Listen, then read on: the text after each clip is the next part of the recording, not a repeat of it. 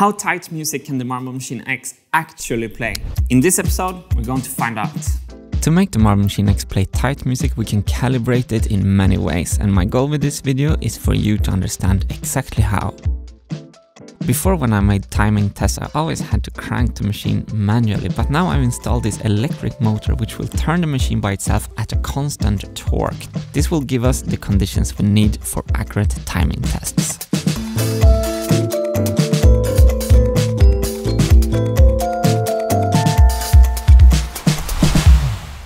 First, I want to check if the Marble Machine X is playing tight in relationship to time itself. To do that, I'm setting the hi-hat machine to play 1 tick for every revolution of the crankshaft. Tick, tick, tick, tick.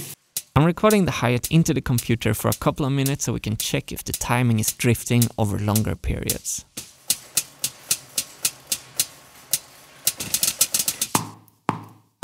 So this is the click from Logic, and here comes the hi-hat from the Marble Machine X. Here we go.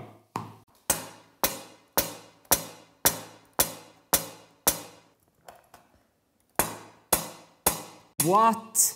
It keeps the tempo exactly like this is 1.5 minutes later. What? Let's listen 1 minute in here. Still playing tight. This is crazy good news that it's so tight over such a long time period. This means that the motor is keeping an even torque and it's strong enough to keep very accurate tempo. Next, I want to calibrate the timing between the hi-hat machine and the left channel of the kick drum. The kick drum is played by 2 independent marble releases, and for this test we're only going to drop marbles from the left release. I'm programming a simple test pattern on channel 24 which corresponds to the left marble release of the kick drum. Pause. Hit, pause, pause, pause, hit. So now we should have do, tick, tick, tick, do, tick, tick, tick.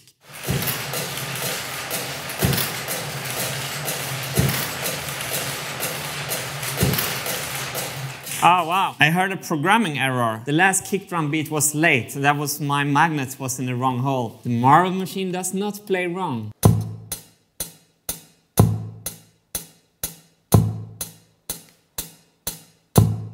Here you can see I programmed it too late. You can also see that the kick is a tiny bit after the hi-hat, but we can just check the consistency by aligning the first 2 strokes, and then let's jump to the next hit. Not bad at all, look at that.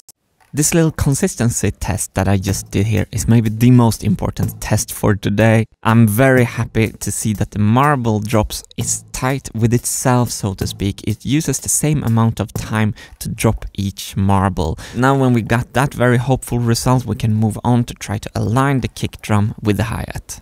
So I'm gonna turn this 180 degrees. This one is pulled back and going to play later.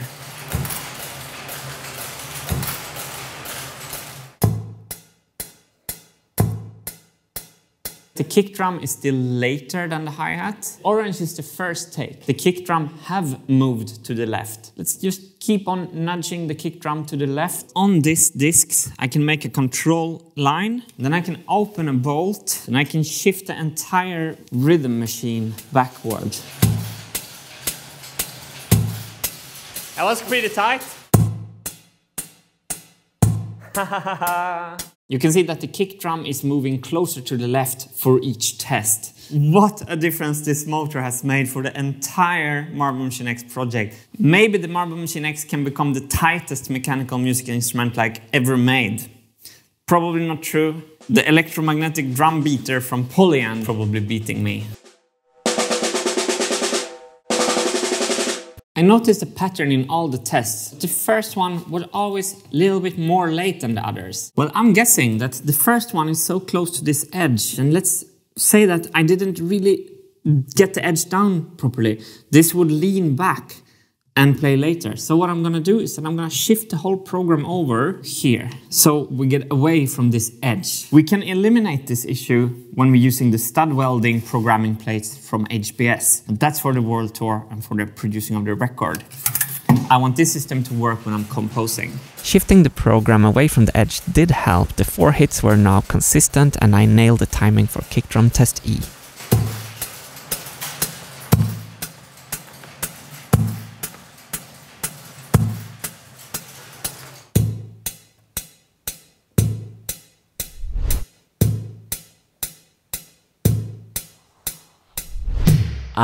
The programming sections and their internal timing. I welcome you deeper down into this rabbit hole. Let's go surgical. So if you remember the Dragon Slayer video I did, I was fighting with not only advanced CNC machining toolpaths, but especially the internal timing between the 4 quarter sections. So I'm very happy to go back and revisit this topic, stab the corpse of the dragon a little bit with my new electric motor weapon.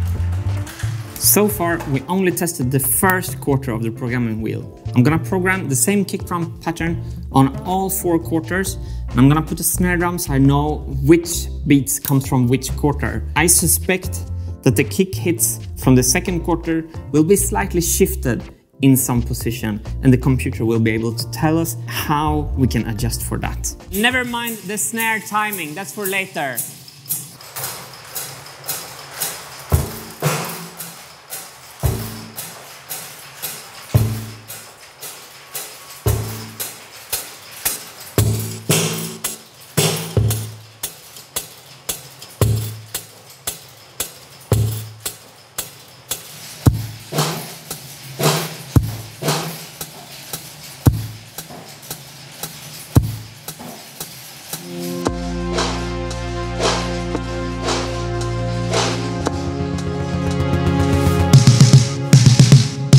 The different number of snare drum hits makes it very obvious in the waveform which programming section is which, so I could divide the sections up, color code them, and then measure all the latencies and enter the values into my Dragon Slayer Chapter 2 spreadsheet. I tried to measure a lot of different hits and then I calculated the average of all hits to know exactly how much I should shift a programming section back and forth. To adjust the position of a programming section, I can change the number of shim washers under this touching bolt. The touching bolt is resting against a touching plate on the neighboring programming section. The shim washers are 0.1 mm thin, so in theory I should be able to slide the programming sections in 0.1 mm increments. I ended up doing 5 tests, taking all the programming sections off and altering the shim washers before I got the averages to very close to 0. From here, the only improvement possible is to move to the stud-welded programming plates from HBS, as they won't have this issue at all. HBS has a very nice video on their YouTube channel showing them making stud welding tests for the Marble Machine X. This is going to be really cool to see full size. So I've been sitting here recording and entering the measurements in the spreadsheet almost the whole day. The sun is gone. I talked a lot about delayed gratification in this project, and to me it's becoming more and more the theme of this whole project. I think I'm making a masterpiece. Actually, right now when I'm seeing the numbers in this spreadsheet, I think I am making a masterpiece, actually. What's that? 13. 13 is a good number. Love it. Like in 2019, I wasn't able to focus like this on the grind. I was somewhere else. Probably the project was too painful at the time, so I couldn't really go deep. And now I'm just back in the midst of it, and it's absolutely wonderful. This will result in a tight drum beat by the end of this video. If you're having problem with the delayed gratification at this very moment. Basically what I've achieved is that the blue and the yellow, brown and red have the same timing of the kick drum towards the hi-hat. Here's blue. Ignore the snare.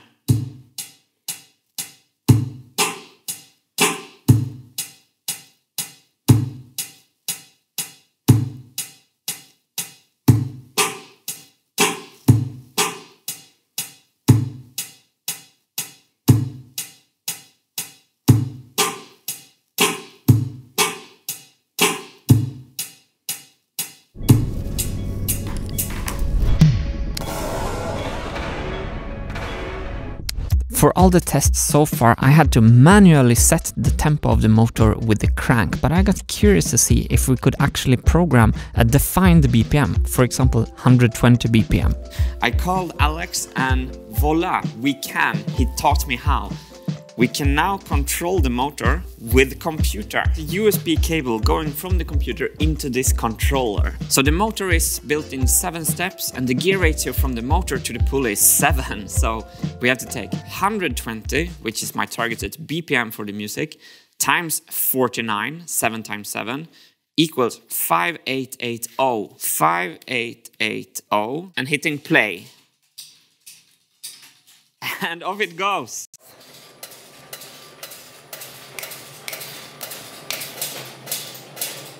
(120 BPM, lining up the first beat. Computer click on.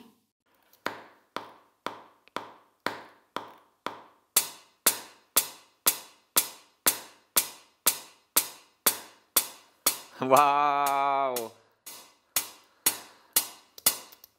Okay, that is very impressive, but if I now go to 1 minute later in the recording, over here.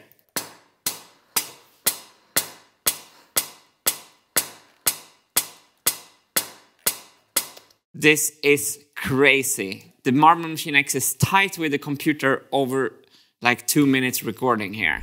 There are 38 marble drop channels on the Marble Machine X, and now we can start to calibrate the timing in between them. I'm going to start by comparing the second kick drum channel with the one that we already fixed, so I'm adding some extra strokes on the programming wheel. Dun, boom, boom, boom, boom, boom, boom, boom.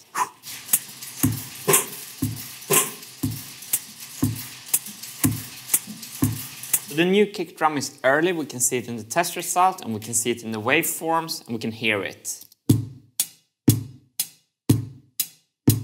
Here you can see the discrepancy. Let's fix that. One way to adjust the timing is to move this F up and down. You can shift it up like that. Moving the marble up had a bigger difference than I thought. Average is 7 compared to average 29. We can also see here that the kick drum is closer to the hi-hat. But it's still early. With this measuring stick, I can now see that the marbles have exactly the same dropping height. So I don't want to put this marble higher because it's good that they have the same dropping height. Another way to calibrate the marble timing is to shim these black and white registrators with 0.1mm custom laser cut shims. We can just add some more shims underneath, move the registrator backwards, and the kick drum will play later.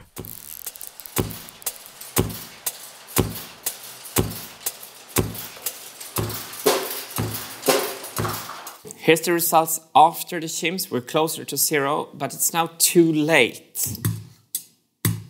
An educated guess will be to remove one of the shims we put in, and this value should reach closer to 0. Let's try that. I'm pretty proud of this result. I expected to come close to 0 by removing one shim, and we did. Here is the first channel that we had always. You can see they're aligned, and I'm moving forward to the second, and you can see how well aligned these are. Calibration of the second kick drum is done. So let's make a beat on the Marble Machine X. I programmed just a simple beat. I programmed the kick drum pattern. Let's see if we got it right.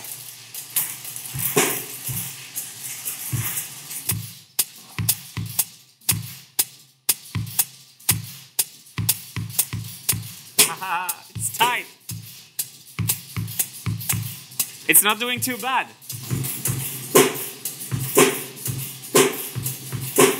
So the marbles are running out. I don't have the funnels capturing the marbles. So I have to manually put the marbles up here every time. So remember to ignore the snare. We didn't calibrate that.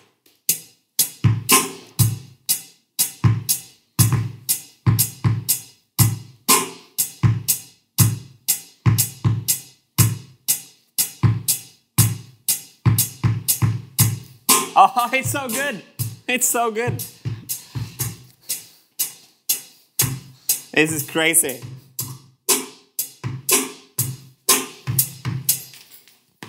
Oh no, I put my... Oh no. I pulled the main electricity out for the computer. Perhaps I should do something about this electric installation. Oh, I'm hearing it sparkling. This is bad. Okay. It's perfect. Hearing the kick being this tight is one of my happier moments in the MMX process. Because this means we can achieve this tightness for all the channels of the Marble Machine X. This is fantastic news.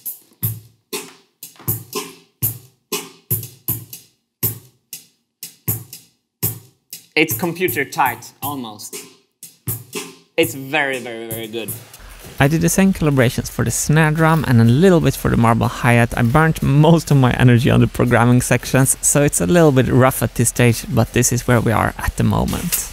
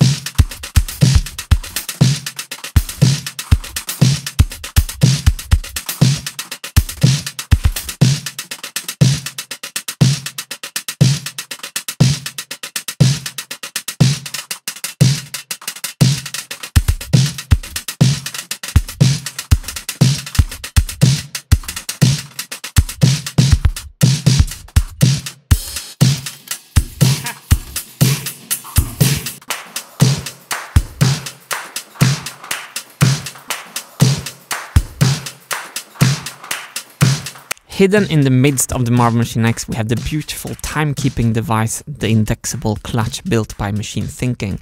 This device will also shift the timing between the kick drum and the hi-hat, but this is meant to be used for when changing tempos. So if we play a song in 120 BPM and then go to 80 BPM, we're going to use the indexable clutch to compensate for the latency issues, but to keep things a little bit simpler in this video, I will revisit the indexable clutch later. If you want to know how the indexable clutch is working, you can check out episode 77 where that is explained in detail. The motor for calibration is amazing. The Marble Machine is another beast now. I'm still maybe only halfway there or not even. I can still improve on this, but you can hear that it's coming to life. And when using my programming pins, I've seen in the measurements that the same pin have the same errors.